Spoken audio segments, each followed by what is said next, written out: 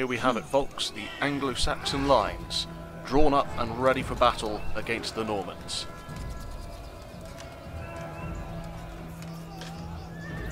Here they are, the Normans, in all their mollusk-bothering glory. Their movement trays blending seamlessly into the surroundings. Right, lads. You know what we did last year? Can you, like, do it again? Inspiring stuff from Harold Godwinson. Baguette et le fromage. Nous avons le support de la pope. Garlic. Something incomprehensibly French from Arnaud. Something about the Pope being on their side. And that sort of thing. Well, the Pope may back the French, but Jesus is English, so the battle is about to commence. The Norman archers kick off proceedings with a volley of arrows launched directly at the Anglo-Saxon lines.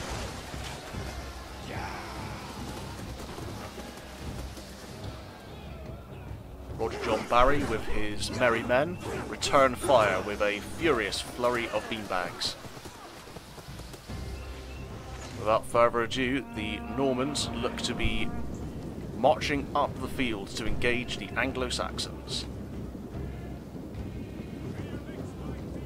Such grace in their movements.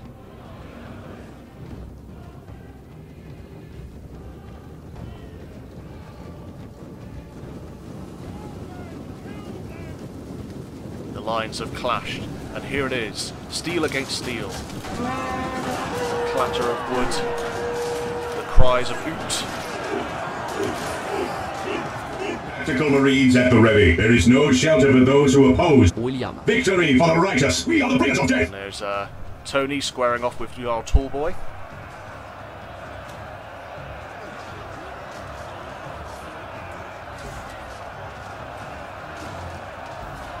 Draka holding the line against Crusade. Defnasir pushing back against Normannis Northampton. Is that a Roman?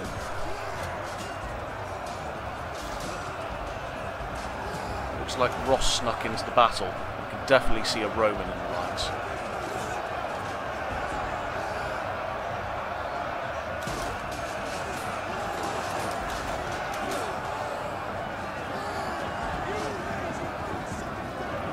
Holding the centre along with King Harold Godwinson.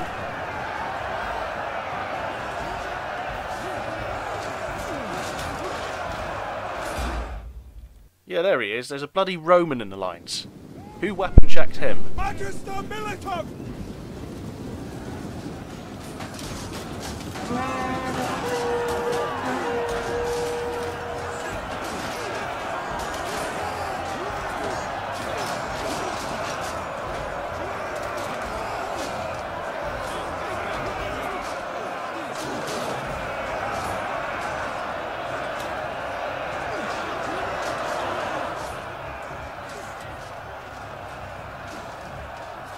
You can appreciate the paintwork, as you can see, main colours, ink, and then a final highlight.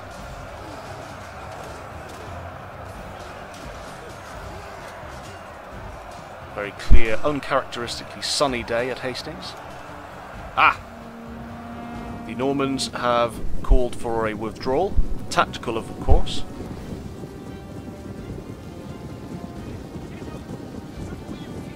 Yep, definitely didn't need any tabs on those movement trays. Effortless. The bit we all love, the Daneaxes come out and helicopter at the Norman lines. Oh look, there's me.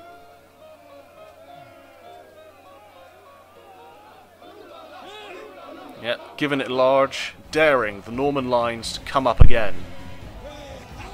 Which they do. Arnaud leads the convoy out from the lines. And here comes the might of the Norman cavalry. One miniature at a time.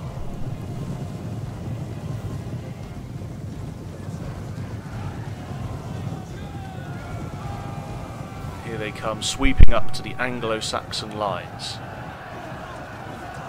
Battering down on the shields. Shields out, feet in. Oops! Forget you saw that. Oh god, that was the banner as well. That took ages to paint. My eyes have gone square from squinting at that thing.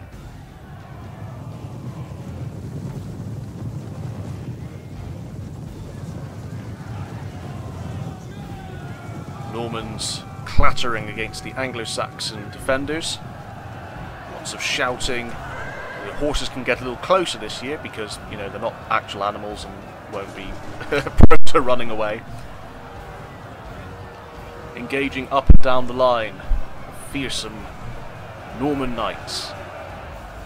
Mollusk botherers in the extreme. But they too are beaten off. Phrasing. They lead a tactical withdrawal back down the hill, back to the lines. Well, the archers are having another crack at the Anglo-Saxon shields.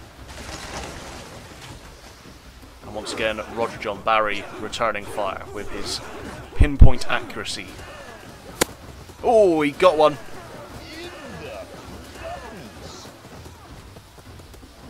Once again, the Normans are ready to move up again, up the hill, and re-engage. There go Crusade. Normannis Hereford, led by the Anvil. I think that's Wessex with the banner, led by Barcy. And we're back at it. Close-ups, enjoying the view of my wonderful paint jobs. Thank you to all those who handed in your shield colours. Except for you, Vanaheim, those dank danger doggos were a pain in the ass to paint. The clashing continues.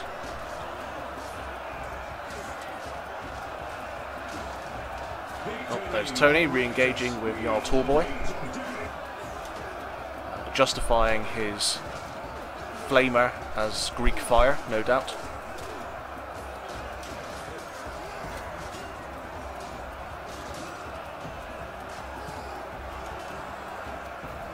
I do hope you're enjoying the cinnamon topography. Once again, Harold and a token Roman holding the lines along with the rest of the league. Dracoby Order there, and Sarge inspiring them to greater efforts. And it has paid off. The Normans once again are retreating.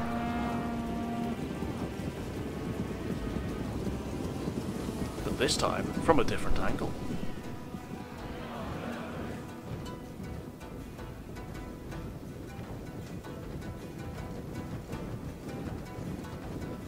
Arno once again leading the convoy to see if the knights will make a difference.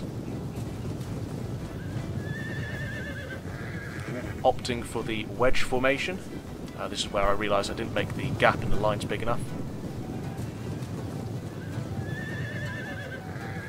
Hurtling towards the Anglo-Saxon left this time, against the independent groups.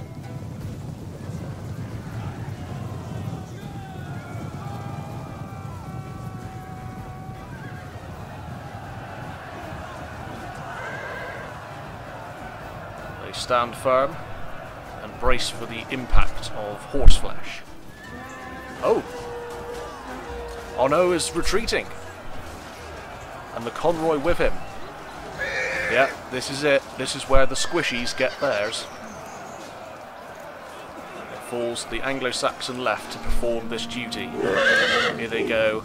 All the people who couldn't afford mail, hurtling down the hill after the convoy. And they have been encircled, and oh dear, this isn't going to look good.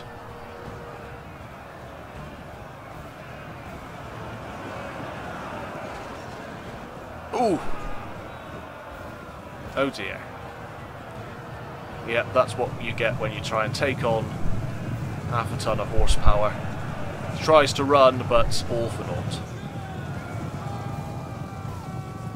They formed a shield bar, or a testudo. open to debate on that one. Oops, knocked a horse over. Never mind. That was probably Matt Valbrand. The Anglo-Saxons have reformed their lines. And you can see the left is now looking desperately thin. The Anglo-Saxons look to be wavering. It's up to Harold to restore morale. There he is, he's stood out, he's addressing the lines, but he has come within the range of the archers. This could go poorly.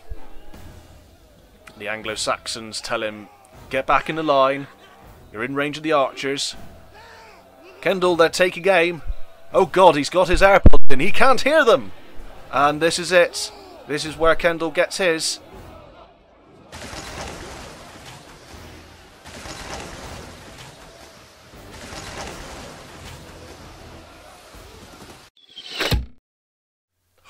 Interception!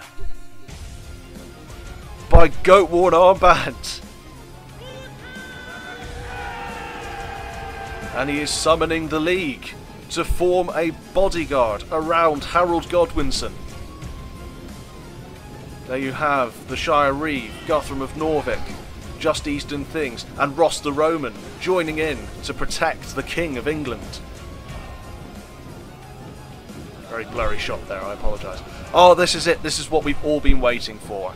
The society-wide boar snout forming on the King of England, Harold Godwinson.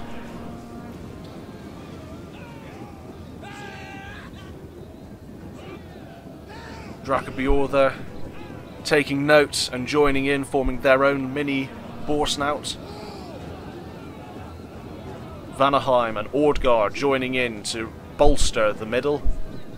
Regia haven't quite decided what they're doing yet. They're just as surprised as you are, and they've joined in as well. A Regia boar snout has formed on the right.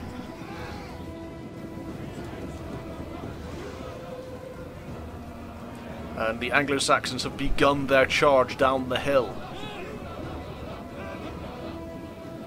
Left, led by Dracobiortha, hurtling towards Crusade and Hereford. And the horses of the convoy are spooked and already starting to flee. And the lines meet! Good lord. It's chaos. Conroy don't know what to do, there are horses everywhere. Some of the Crusades have started to run blindly. And there is Roger John Barry sniping out Normanus Buxton to even up the numbers. Turns to run. Oh, straight up the back alley. Dracobiortha have now clashed with Crusade and what remains of Hereford. And their authenticity officers finally taken down Tony. Command! Enemy fire has us pinned! And told him that tactical dreadnought armour does not belong on the battlefield. While the anvil looks to be moving towards the centre. Wessex hold firm against the Vike boar snout, but Buxton seemed to be running away. Regia have finally made lines with Northampton. Oh, the household are out of there, they've had enough. Conroy are fleeing. Their horses are now cannot be controlled. And there's Toby Dones pushing the wedge of that boar snout through the lines. Oh, there is Ulfric taking on the anvil. But we're not at 3k likes yet, so you'll have to wait to see the outcome of that. And there he is, Godwinson squaring down William the Conqueror in one-on-one combat.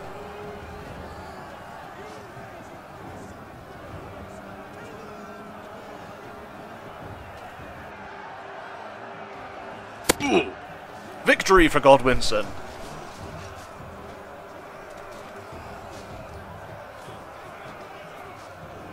The remaining Normans flee. Without a script to protect them, they are powerless against the might of the Anglo-Saxons. You see, they strike a pose in the centre as the Normans flee the field to register complaints with English heritage about the stunning lack of regard for the script.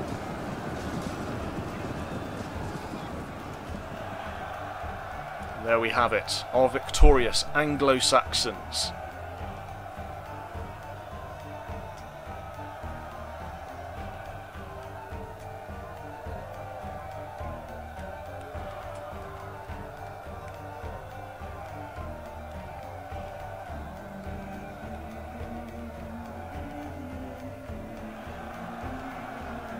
This has been the Battle of Hastings 2020. Thank you for watching.